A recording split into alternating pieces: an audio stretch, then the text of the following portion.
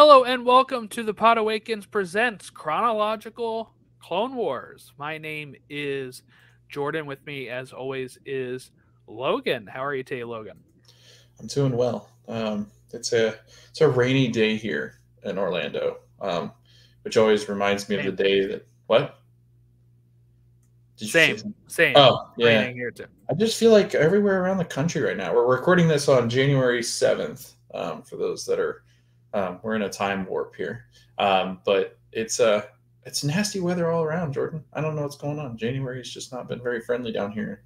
It's usually pretty cool out, but it's usually pretty sunny during January, so it's kind of a bummer in Florida. But You were going to say something. You were going to say it reminded you of what? oh, it reminds me of gosh, I'm gonna forget it again. Help me. What's the planet called? Camino. Thank you. I said this last episode, maybe. Yes. The episode before that.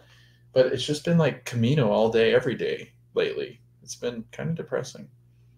It's like real winter. Like we get winter except the snow. Like we don't get snow.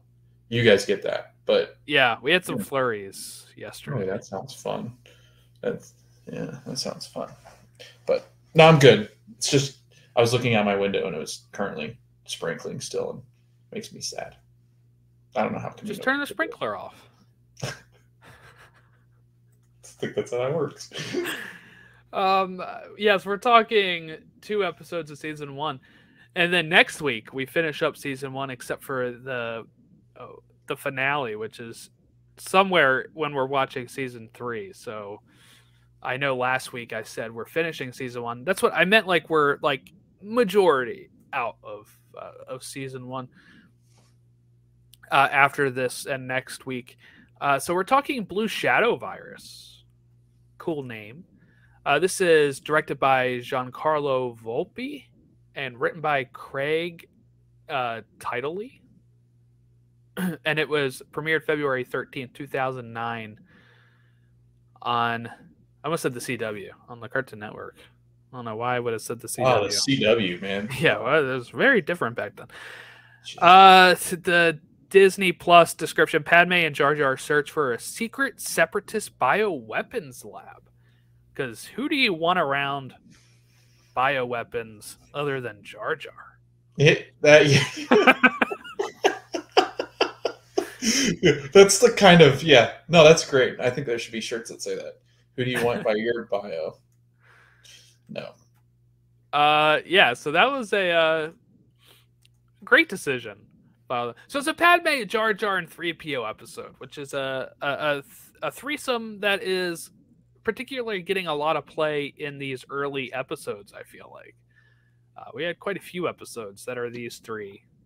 Maybe I'm wrong. I know for sure we definitely had the one a few weeks ago, Bombad Jedi. Oh, Bombad, that's what it was. Yeah. It wasn't Gungan General. Was it? No, that one was, I think, mostly just Jar Jar. Was it?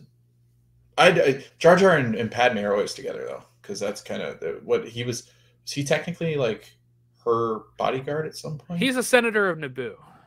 That makes sense. And she is one as well. I think he just represents... Oh, no, he's a representative, not a senator. Sorry. So I think he is the representative for the Gungans, and he talks to the senator as a representative. That's right. I think he's a senator later.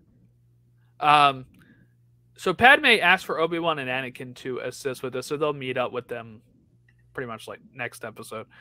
But apparently she mentions relations with the Gungans are stressed at this point. Like Mace Windu and Yoda are talking to her about like, hey, we're going to send some Jedi with you. And she mentions, well, since the relations with the Gungans are stressed right now, they like Obi-Wan. So I want Obi-Wan and Anakin. Really? I think this is her play to just make sure Anakin's on this mission so she can see him. But I don't know. Because, like, I don't know why the Gungans would love Obi-Wan that much. She said, like, they see him as one of them. But, like, Obi-Wan... Yes, he was in episode 1 and met with the Gungans there, but he was like he wasn't like Qui-Gon. Qui-Gon was like really good with talking to the Gungans. I was kind of curious on why they love Obi-Wan. So I guess it's just the history. Like, hey, you guys saved us 10 years ago. We trust you. We'll take him. But I just thought the way that she phrased it was pretty interesting. Yeah, you need you need Liam Neeson. That's what you need. It has nothing to do with it. It's Ewan McGregor they don't like. I don't know why. Although this wouldn't have been Ewan. This would have been, I don't know the guy that voices Obi-Wan. James Arnold Taylor. But they said they do like him. Yeah, well, not as much as Qui-Gon. Qui-Gon's cooler. My opinion. Not really. I mean, Obi-Wan's my favorite. But Obi-Wan was, yeah. I don't know why I said that. Let's see. Blue Shadow Virus. I'm going to look up this on, I guess, the Wikipedia here and see if there's any context on what type of issue they would have with the Gungans right now for Naboo. Maybe so also this is supposed to be a virus that is thousands of years old that has gone by the wayside here until this Dr. Vindy is going to research it for Jedi-proof biological weapons. That way it would take out the Jedi as well, and they don't have to worry about, going in hand-to-hand combat with a Jedi. He's going to create several bombs for it too. But yeah, no, I don't see.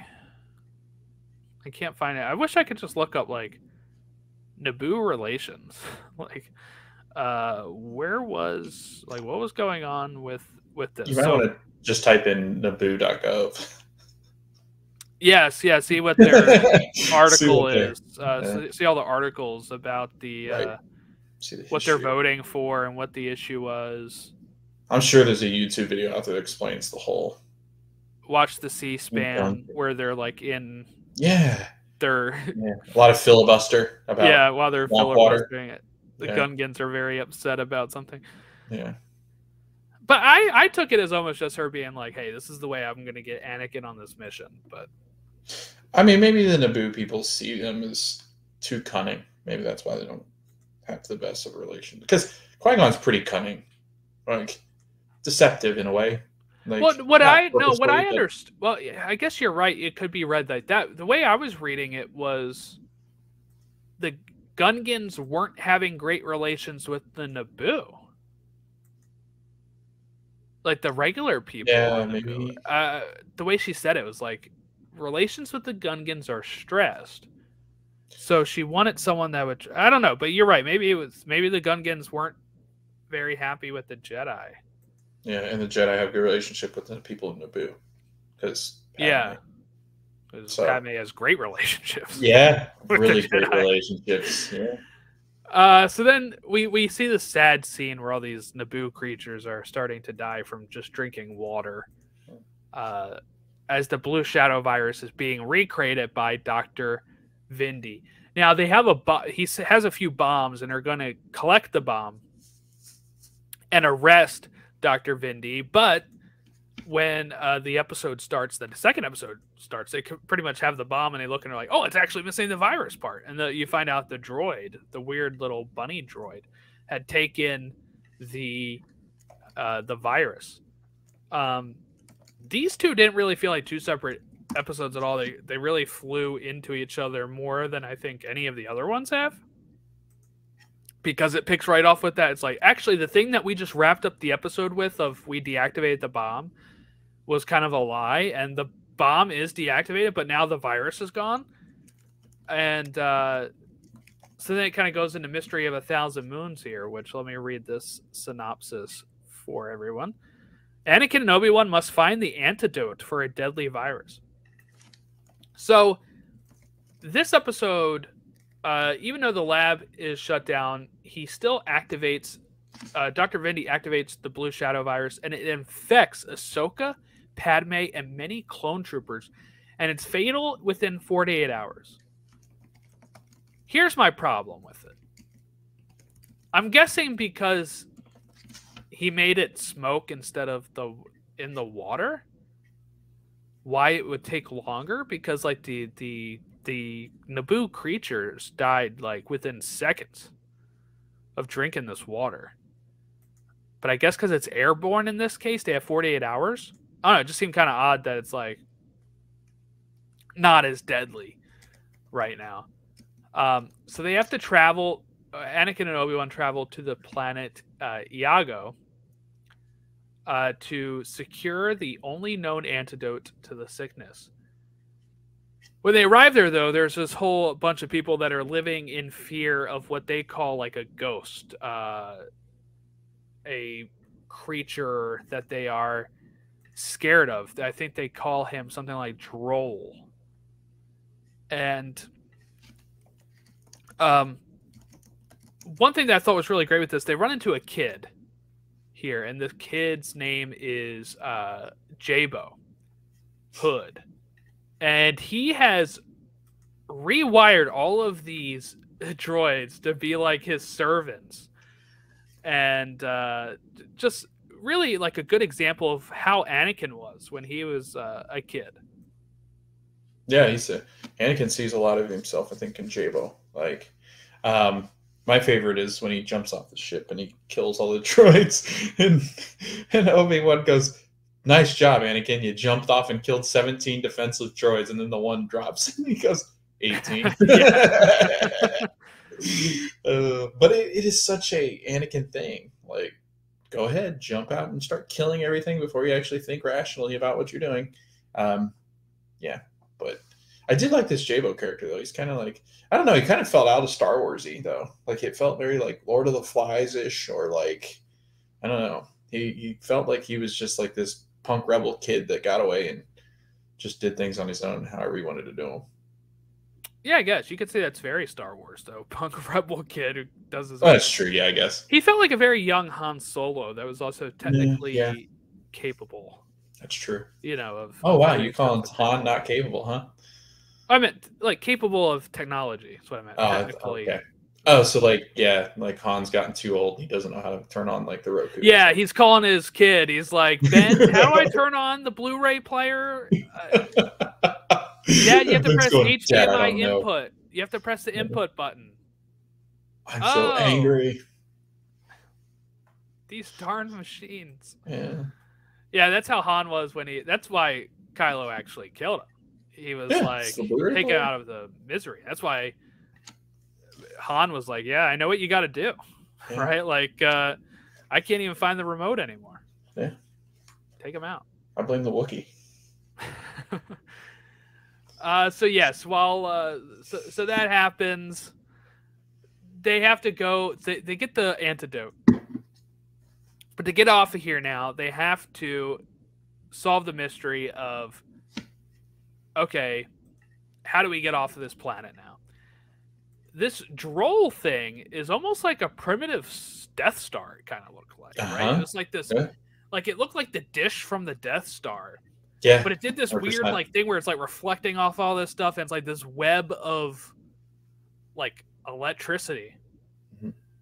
But they're going to defeat it and be able to get out of there, and they get there just in time, pretty much, to save the day here.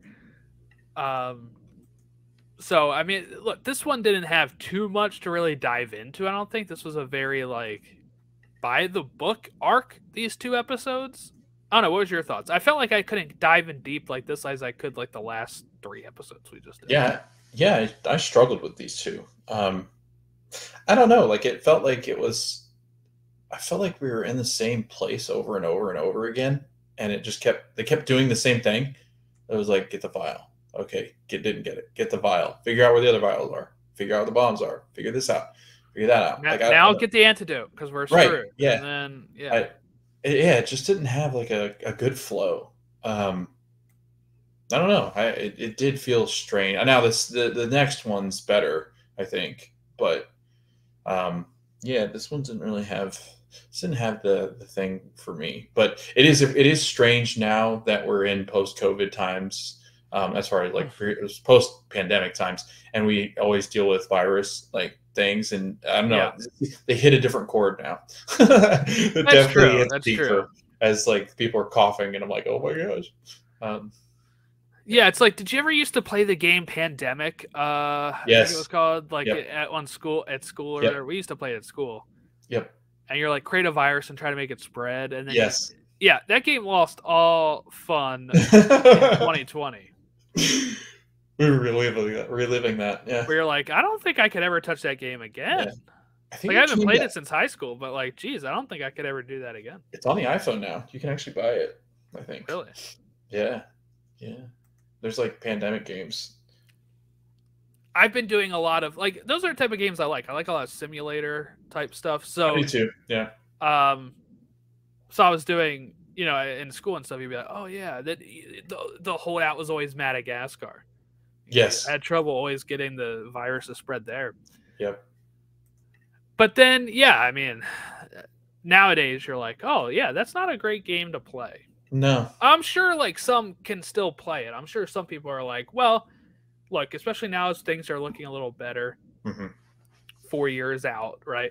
That, you know, people might be able to kind of get back to that again. But there are some, you know, not to get off on a tangent here, but like Falcon the Winter Soldier, apparently there was a whole deleted plot of them trying to spread a virus that then they were filming while COVID was going on, and they cut that because they're like, this is not going to play well when we put this out. Like, it's just not going to play well. Another weird one, and this is totally off topic, like, too, but my wife and now myself, like, I'll watch Grey's Anatomy, and the episode before March, it was like March 10th or 13th or something like that. Right around then. The one that was supposed to come out today was about a virus that spread, and they had to quarantine people. So they showed it after the pandemic. Like, they showed it, I think it was, and it like had all sorts of, like, you know, the text before, like telling you like, hey, you know, just so you know, this was shot way before, and we had nothing to really, but, you know, like, I think, I mean, it's a common thing. Like, there's always been a plague, and it's pretty similar to that. It's every 100 years, there's some kind of illness that goes around that. Yeah. Spanish flu in 1918 or whatever it was, right? It was very 1908, something like that. Black Plague, and I think there's been one every century now, almost a year. So hopefully that's the last one for this century. Yeah, we won't be around to figure. Well, maybe we will, but I don't think we'll be around. I'm gonna get cryogenically frozen. So okay, yeah, same. Just we'll continue doing the podcast once we get unfrozen. They're gonna be like, "Wow, that was wild." We get to see all the Star Wars content that came out afterwards, and be like, "All right, let's binge it. Let's get this going." So back. No, yeah, these episodes, these two were a struggle for me. The most exciting part was when they were going to get the antidote, and they're on the whole other planet. Yeah, and they made Dabo. Like, I felt like that part was the best. Same. Yep, 100%. I thought it was. I don't know. I didn't care much for the other plot, but again, maybe it's because the Gungans get involved and I just lose interest.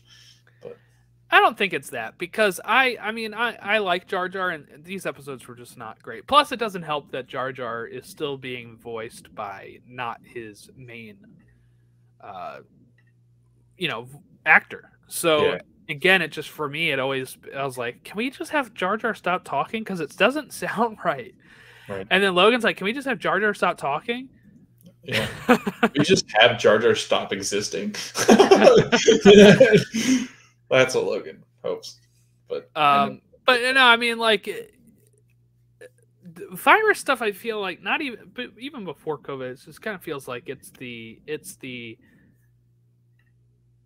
I don't know. It's thing safe.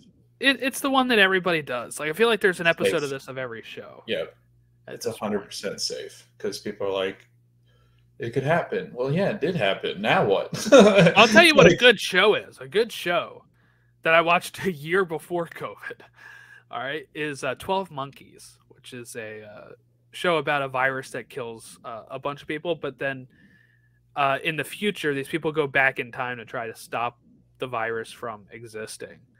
And then it gets all timey-wimey stuff. So time travel is my favorite, so I like that. But I watched it, like, I finished it, I think, right before I went to your wedding. Oh, really? Yeah. That's fun. or it was like I had just a few episodes left and came back Yeah. and finished it or something. But it was like that summer is when I was binging it. Gotcha. Good times. All right, so next week, I know this is a short episode. People are like, yeah, okay, whatever. It's only 20 minutes. We summed up 40 minutes worth in 20 minutes for you, so you don't have to. Oh, the Padme almost does say "I love you" though when she's about to die. That was interesting. I was like, and Obi-Wan was there. I was like, how oblivious are these Jedi people, man? Like, well, they there's know all, actually but they don't know that Anakin's in love. Like, there's a deleted scene, I believe it is, of Revenge of the Sith where he goes to visit Padme and he pretty much says like he's always known. Always. Yeah, he pulls a Snape. He does. So, yeah, it's not something they're able to keep under wraps. So, you know what it's like? Have you ever had those friends Yes. that I know where you're going with this. you know are into each other and they might be doing something you think they might know and they might be doing something, but they like playing chess. But they haven't told you they're playing chess. Then they're playing checkers. But it's obvious. Yes. It's like, okay, we're just not acknowledging it. And then I don't acknowledge it because I'm not going to acknowledge it until somebody says something. Yeah. And they're so flirty, like when they're together. Yeah. Like, come on, like, are you stupid? And it's oftentimes like you're in a relationship and you and your spouse are going or partner are going, we know, and they don't know. Like, come on. Like, they're more in love with than we are. Like, come on with it.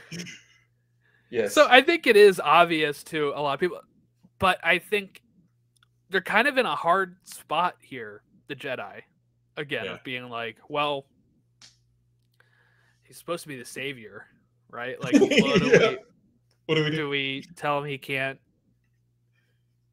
be with this lady? With that woman? And then it's like, did you see what he did to the Tusken Raiders? Yeah, I'm not going to tell. Yeah. So I mean, they're in a little bit of a rock and a hard place there for the Jedi. I don't know if I think Yoda probably knows, right? Because I mean, he goes to Yoda when he's having dreams in Episode 3.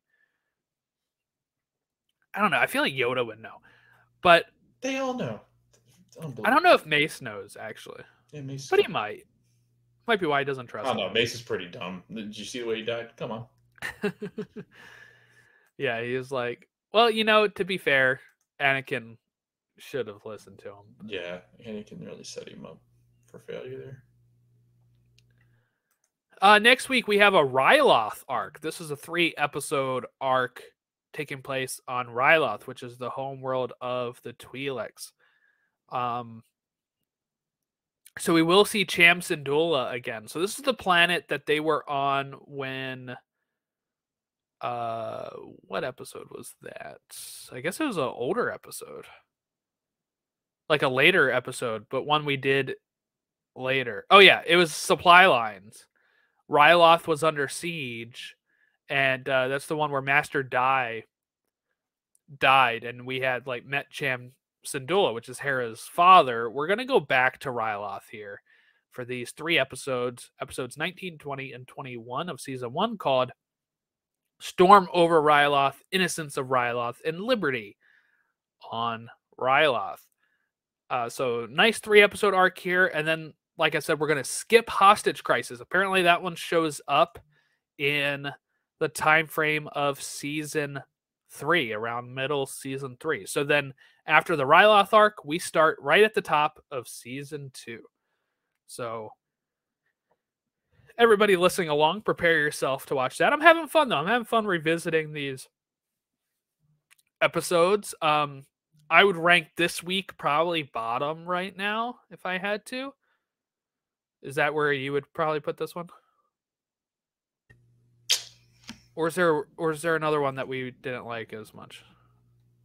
What was the one that we rated really bad? I had week 7 rated really bad, which is the Dooku captured one. So it'd either be that one or this one. That's the one I was talking about.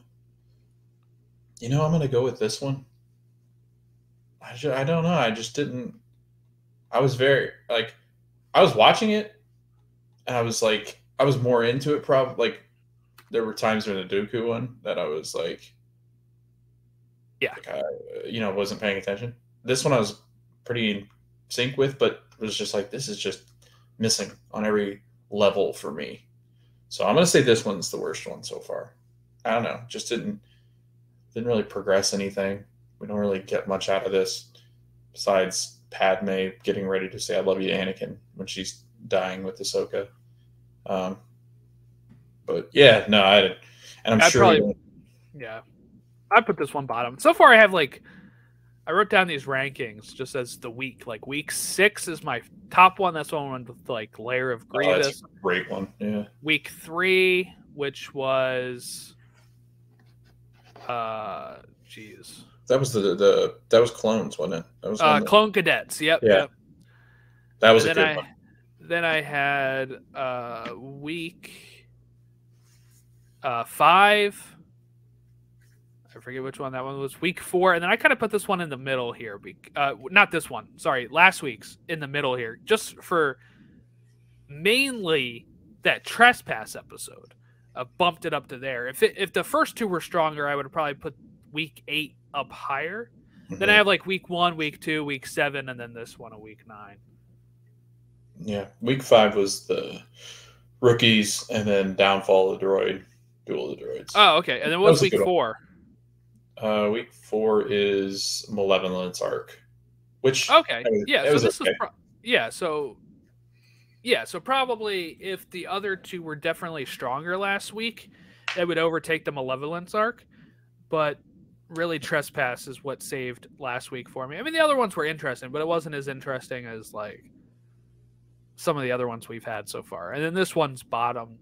This one, didn't really grab my attention all that much. Mm-hmm. But yeah, I'm really looking forward to the Ryloth arc. I don't really remember too much about it except for just Cham Syndulla as a whole. So I'm hoping next week is really great. Almost the finale, so I feel like there'll be building up to some momentum there. And then we jump into season 2, which I think is a really strong season. I think that's when we really start getting into more of the better episodes. Yeah.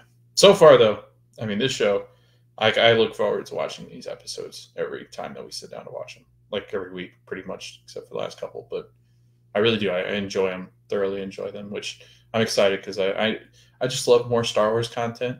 I just think they're just so well written.